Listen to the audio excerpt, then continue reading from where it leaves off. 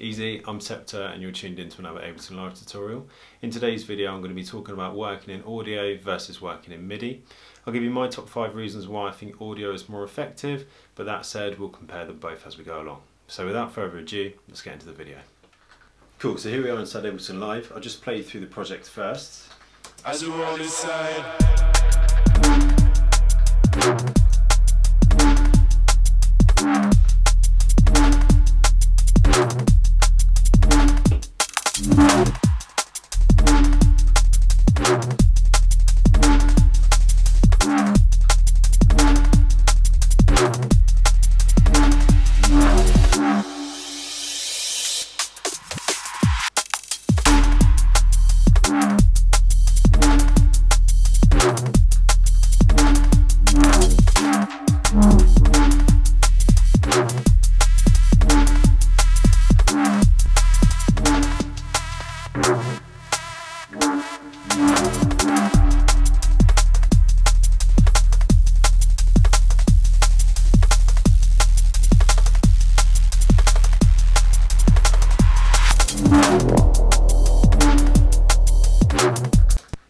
Cool, so you get the idea.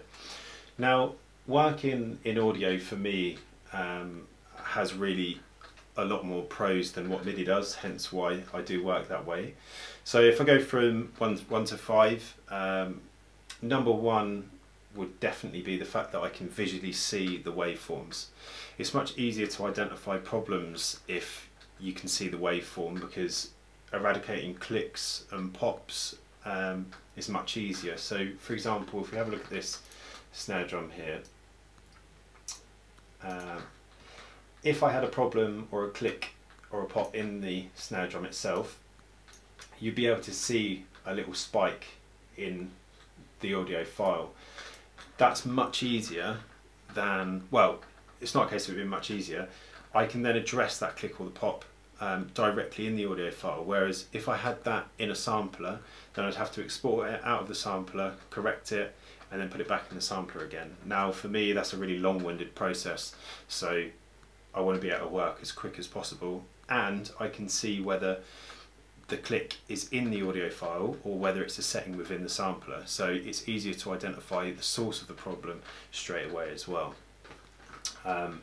That said, I know a lot of people that do use samplers, especially for drums, because you can create whole libraries or presets with all the snare drums that you want in there, and all the kicks that you might want, and same with hi-hats, and just interchange them really quickly, as opposed to going through your kind of media window here and trying to find something, loading it in, arranging it, you know, and taking it out again. So that one, it really is down to personal preference, as they're all going to be. But yeah, that's definitely number 1 for me. Number 2, again, it is to do with arrangement, and that is the fact that it's easier for me to quickly, say if we do work with the snare drum again, so I wanted to add an extra snare drum, or like I have done in this little part here, add an extra snare drum just here. I can copy and paste it just with one key command, so it does come down to speed. Whereas if I was in the sampler and I maybe wanted to change the arrangement of the snares or the kicks, then I'd have to open my little MIDI window, move it around, close it up, go back to the arrangement window. You know, it seems trivial, but those differences in speed always make a difference to my workflow, because I get very bored very quickly. Now, number 3 is really one that might revolve more around what type of music that you're creating or writing. Now if we take this edit in this kind of section just here, and we have a listen to this.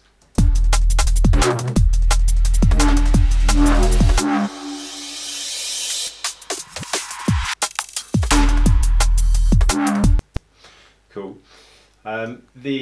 I have lots of sounds which are morphing from one into another, like these reverse kind of reverbs here.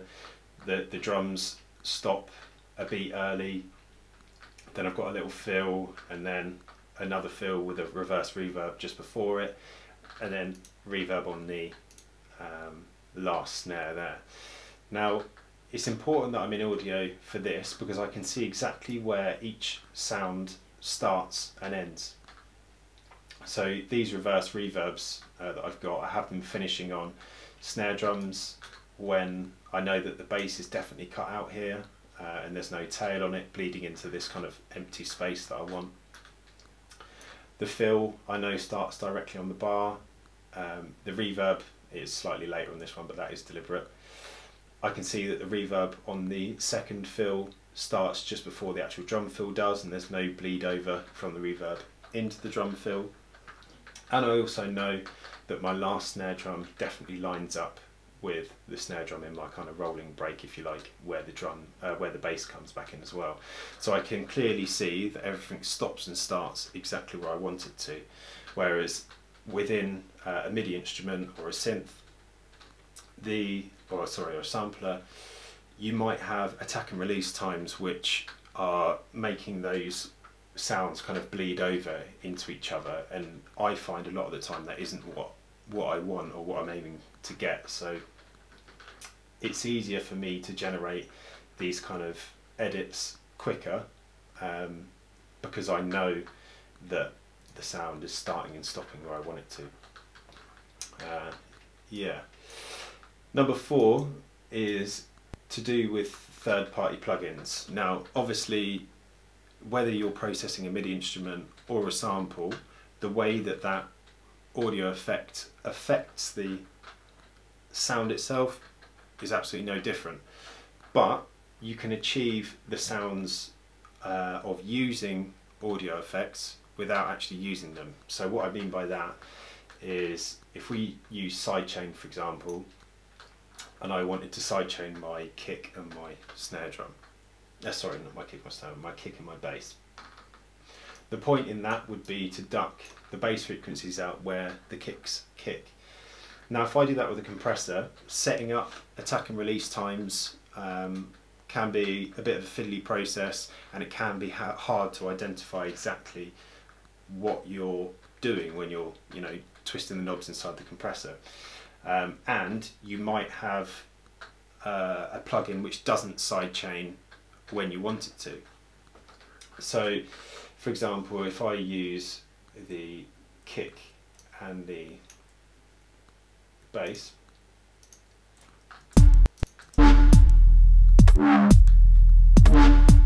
so you can hear a click that's happening there, and these aren't sidechained at all because I've just put it together for the sake of the project. But if I wanted to sidechain the kick and the snare, it would be to get rid of the bass, kick and the bass, would be to get rid of the bass when the kick is kicking. Now if I'm working in audio, I can just delete it out of the way.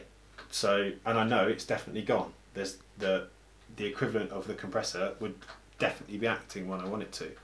And I can be more accurate with when the bass comes back in. So rather than having it cut out the whole way, I can just have it cut out for the transient, which is the beginning of the sound, and then creep back in as the kick gets quieter. So you have this perfect kind of crossfade action, which to do within a compressor, it can be really hard to know whether you're achieving what you actually want to achieve.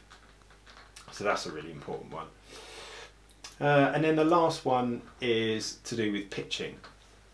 Now, I started using music software. I started using Logic 7 when I started, and within Logic 7 it was really hard to pitch sounds up and down because it doesn't have this audio matrix window down here that Ableton has, and that's actually really the main reason that I switched to Ableton in the first place.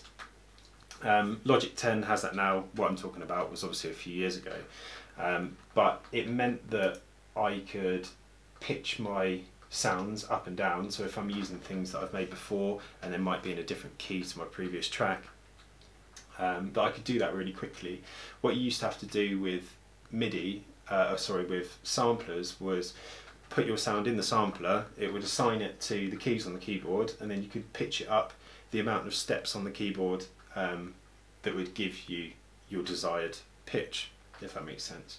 Now Logic 10, Ableton, I'm sure Pro Tools and all the other kind of digital arrangement windows have this pitching function now, which is really easy to use. So it's not so relevant to me now, but it was back in the day. And again, it comes down to speed really and how quickly you can work. So yeah, 1 to 5, pretty simple ones, but you know, sum of all things, kind of marginal gains type video, I guess, because it really makes a difference to me in achieving the end product that I want. But as I said, there is no right or wrong answer. You can just, you know, work to your preference, and I'll probably find that there's people that use Midi that can use it much faster than what I can, and for that reason they work in Midi rather than working in audio. So who knows really. I'll be interested to know, so do leave it in the comments if you do prefer Midi, and if you do tell me why, because I'm open to always changing the way I work. I change the way I work all the time. So cool, that about wraps it up for that one. Cool, so thanks again for watching. Hopefully that was helpful for a few people out there. Audio and Midi, there's no real right or wrong answer, it's just a case of what suits your workflow best. I'll have another video up next week, and I'm also starting a new show called Try-Day Friday, and on that I'm going to be doing different reviews of different bits of gear that I've got and anything that I might buy. So stay in tune for that. Thanks very much for watching. Peace.